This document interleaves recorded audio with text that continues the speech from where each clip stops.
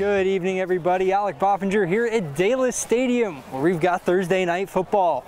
Eastern AA matchup between 2-2 Bozeman and 1-3 Billings Skyview. Couple odd sequences to open the game. First play from scrimmage, and Bozeman's Jake Casagranda sees his pass bounce off his receiver's foot and into the waiting arms of Skyview's Hunter Scherner.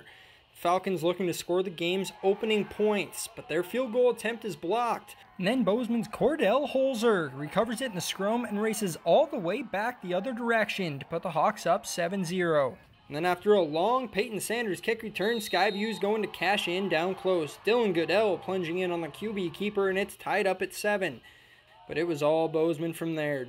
Jace Appleby finding a lane, breaking some arm tackles, and racing in from 35 yards out to put the Hawks ahead 14-7. Casagranda, a little redemption in the second quarter, play fake, and then he hits Bryson Zanto for the short touchdown. Then the younger Casagranda getting in on the action. Freshman Brady fighting his way through the Skyview defense and crossing the goal line to extend Bozeman's lead to 28-7. Second half now, and the Hawks just pouring it on. Jake Casagranda finds a wide open Luke Smith across the middle, and Smith does the rest, sprinting his way to an 80-yard touchdown for Casagranda's second scoring strike of the game. And he'd have a hat trick here on this Thursday evening. Casagranda swings it out to Appleby, and he sprints past the defense as Bozeman cruises past Skyview 49-7. For MTN Sports, I'm Alec Boffinger.